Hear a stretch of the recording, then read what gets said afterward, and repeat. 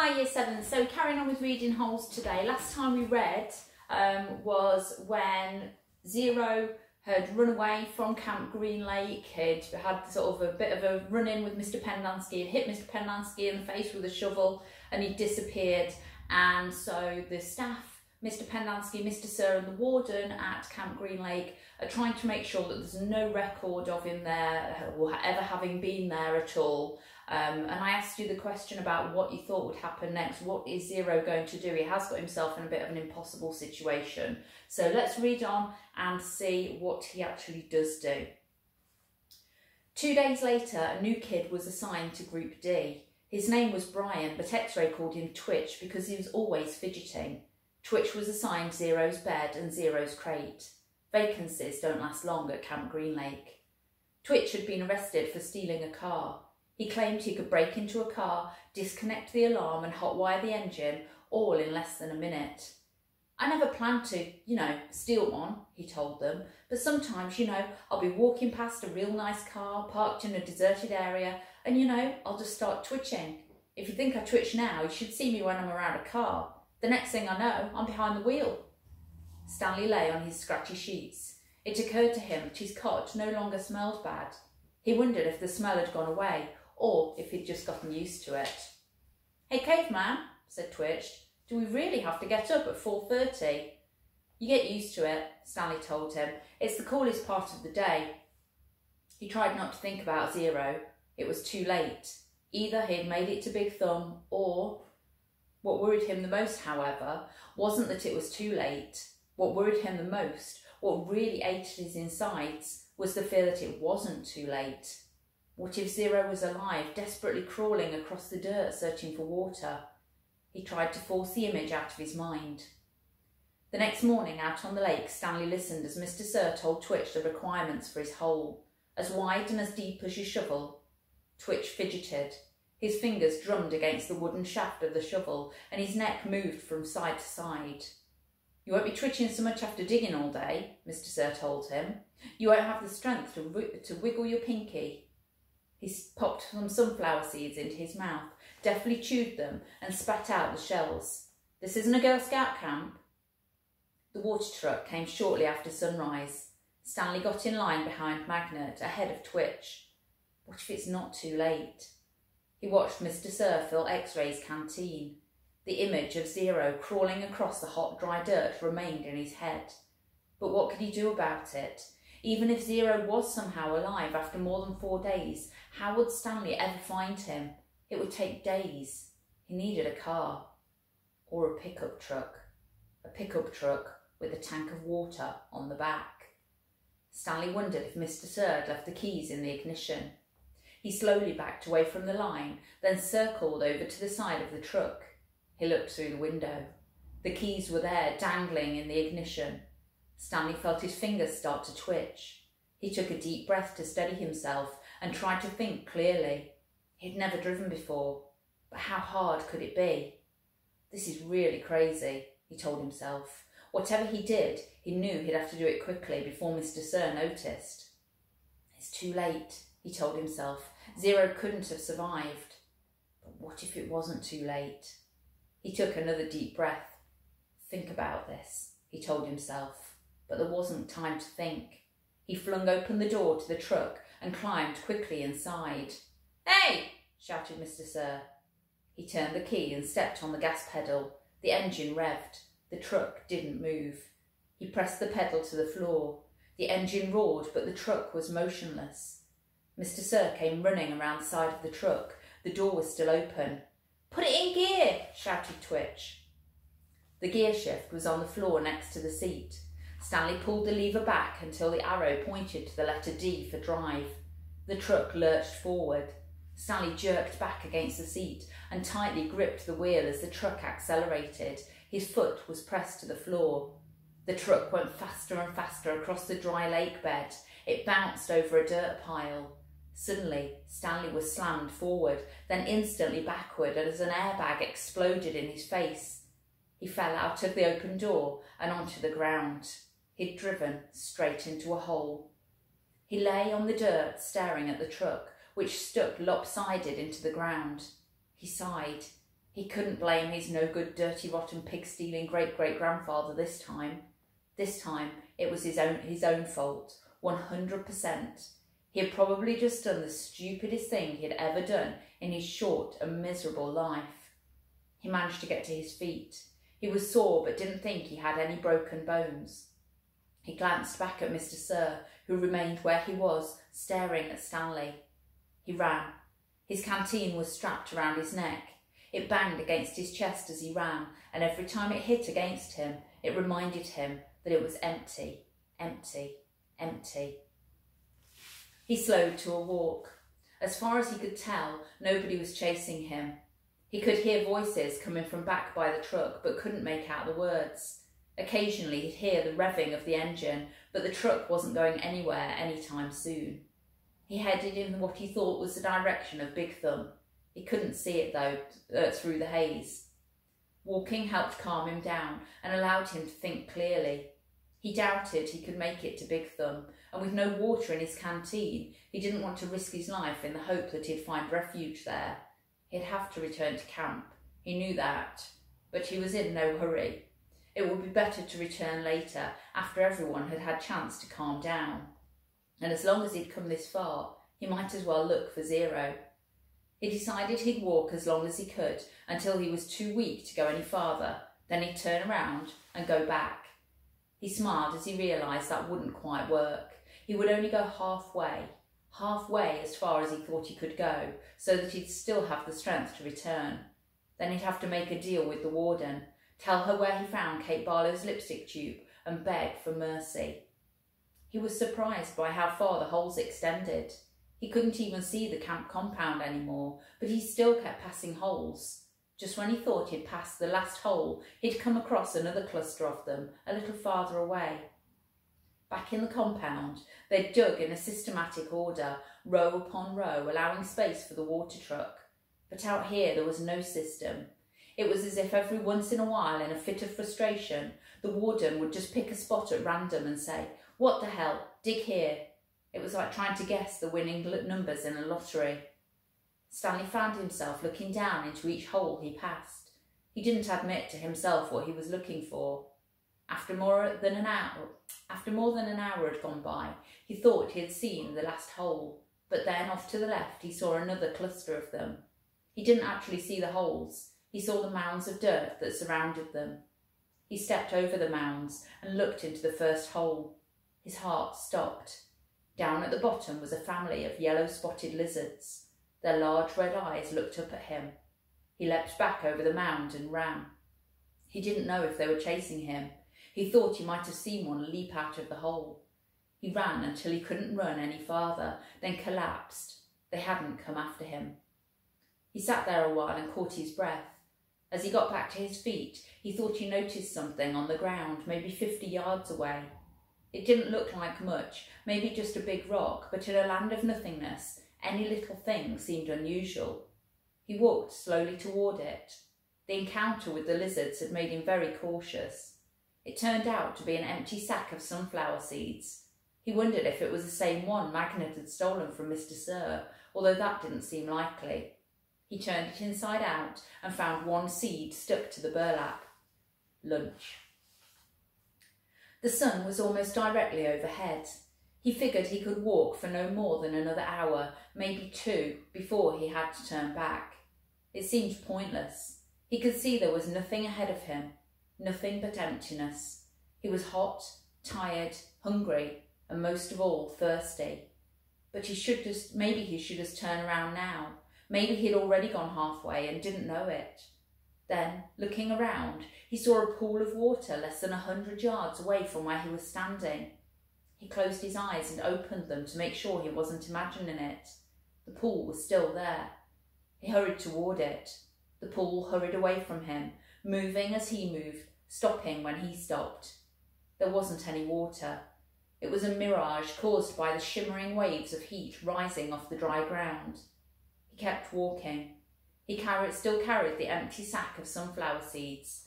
He didn't know if he might find something to put in it. After a while, he thought he could make out the shape of the mountains through the haze. At first, he wasn't sure if this was another kind of mirage, but the farther he walked, the clearer they came into view. Almost straight ahead of him, he could see what looked like a fist with its thumb sticking up. He didn't know how far away it was. 5 miles? 50 miles? One thing was certain, it was more than halfway.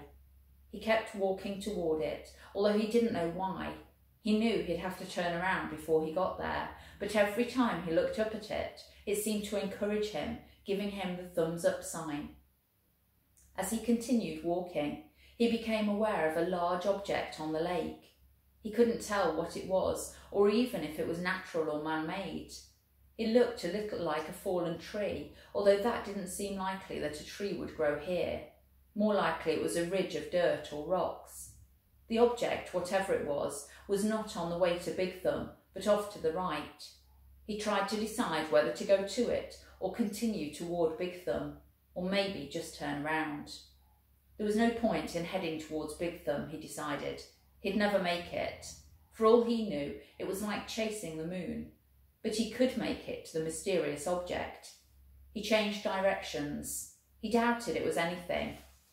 But the fact that there was something in the middle of all this nothing made it hard for him to pass up. He decided to make the object his halfway point. He hoped he hadn't already gone too far. He laughed to himself when he saw what it was. It was a boat, or part of a boat anyway. It struck him as funny to see a boat in the middle of this dry and barren wasteland, but after all, he realised, this was once a lake. The boat lay upside down, half buried in the dirt. Someone may have drowned here, he thought grimly, at the same spot where he could very well die of thirst.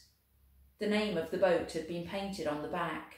The upside-down red letters were peeled and faded, but Stanley could still read the name, Mary Lou. On one side of the boat there was a pile of dirt and then a tunnel leading down below the boat. The tunnel looked big enough for a good-sized animal to crawl through. He heard a noise. Something stirred under the boat. It was coming out. "Hey!" Stanley shouted, hoping to scare it back inside. His mouth was very dry, and it was hard to shout very loudly. "Hey," the thing answered weakly. Then a dark hand and an orange suit reached up out of the tunnel. Zero's face looked like a jack-o'-lantern that had been left out too many days past Halloween, half rotten, with sunken eyes and a drooping smile. "Is that water?" he asked. His voice was weak and raspy. His lips were so pale they were almost white, and his tongue seemed to flop around uselessly in his mouth as he spoke, as if it kept getting in the way. "It's empty," said Stanley. He stared at Zero, not quite believing that he was real. "I tried to bring you the whole water truck, but..." He smiled sheepishly. "I drove it into a hole. I can't believe you're..." "Me neither," said Zero. "Come on, we've got to get back to camp." Zero shook his head. "I'm not going back."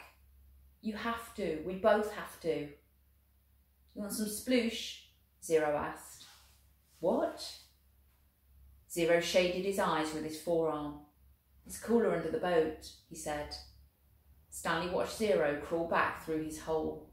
It was a miracle he was still alive, but Stanley knew he would have to get him back to camp soon, even if he had to carry him. He crawled after him and was just able to squeeze his body through the hole. He never would have fit when he first came to Camp Green Lake. He'd lost a lot of weight. As he pulled himself through, his leg struck something sharp and hard. It was a shovel. For a second, Stanley wondered how it got there. Then he remembered that Zero had taken it with him after striking Mr. Pendanski. It was cooler under the boat, which was half buried in the dirt. There were enough cracks and holes in the bottom of the boat and out of the roof to provide light and ventilation. He could see empty jars scattered about. Zero held a jar in his hand and grunted as he tried to unscrew the lid. "What is it?" "Sploosh." His voice was strained as he worked on the jar. "That's what I call it. They were buried under the boat." He still couldn't get the lid off. "I found 16 jars. Here, hand me the shovel." Stanley didn't have a lot of room to move. He reached behind him, grabbed the wooden end of the shovel and held it out to Zero, blade first. Sometimes you just have to, Zero said, and then he hit the jar against the blade of the shovel, breaking the top of the jar clean off. He quickly brought the jar to his mouth and licked the sploosh off the jagged edges before it spilled. Careful, Stanley warned. Zero picked up the cracked lid and licked the sploosh off that as well, then handed the broken jar to Stanley. Drink some. Stanley held it in his hand and stared at it a moment. He was afraid of the broken glass. He was also afraid of the sploosh. It looked like mud. Whatever it was, he realised, it must have been in the boat when the boat sank.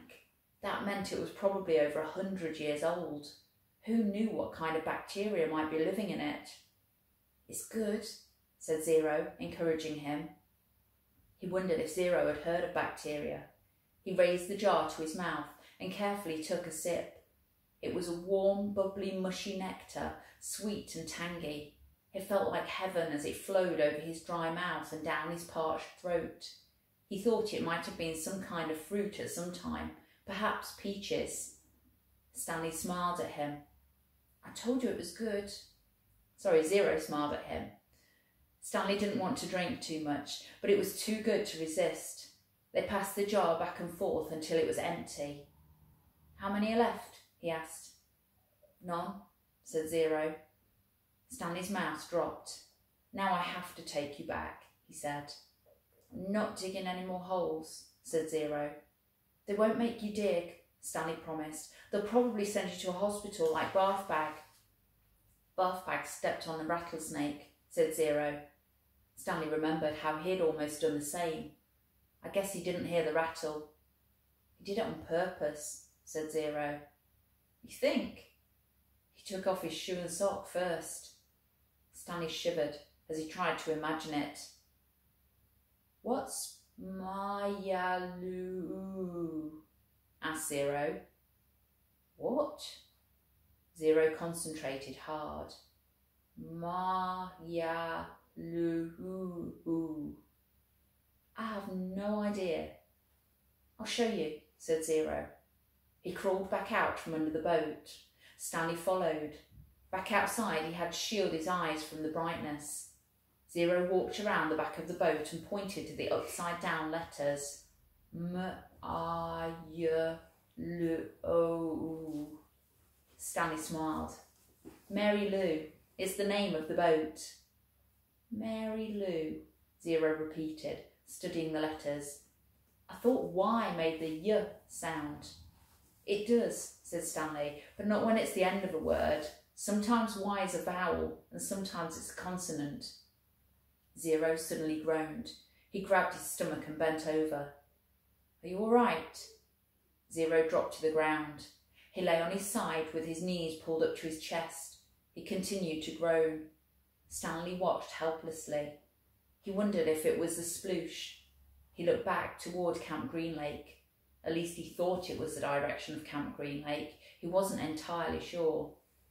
Zero stopped moaning and his body slowly unbent. Taking you back, said Stanley. Zero managed to sit up. He took several deep breaths. Look, I've got a plan so you won't get in trouble, Stanley assured him.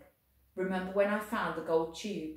Remember I gave it to X-Ray and the warden went crazy making us dig where she thought X-Ray found it? I think if I tell the warden where I really found it, I think she'll let us off. I'm not going back, said Zero. You've got nowhere else to go, said Stanley. Zero said nothing. You'll die out here, said Stanley. Then I'll die out here. Stanley didn't know what to do. He'd come to rescue Zero and instead drank the last of his sploosh. He looked off into the distance. I want you to look at something. I just want you to look at that mountain up there. See the one that has something sticking up out of it? Yeah, I think. What does it look like to you? Does it look like anything? Zero said nothing, but as he studied the mountain, his right hand slowly formed into a fist. He raised his thumb. His eyes went from the mountain to his hand, then back to the mountain. Okay, so we're going to leave it there today. And again, I want you to think about what's going to be happening next. We've got lots of clues linking back to what's happened in the past. So you've got the fact that the boat is called Mary Lou. Think about where we've come across that name before. Who might that boat have belonged to? And then think about the jars of sploosh that Zero has been drinking. What could they be? Think about how they link to the past. When we finished reading last week, we've got Zero who'd run off into the deserted wasteland on his own. Now we've got Stanley and Zero. Stanley wants to go back to Camp Green Lake. Zero's refusing. What are they going to do? What do you think is going to happen next with these pair? Okay, spend a few minutes thinking about that.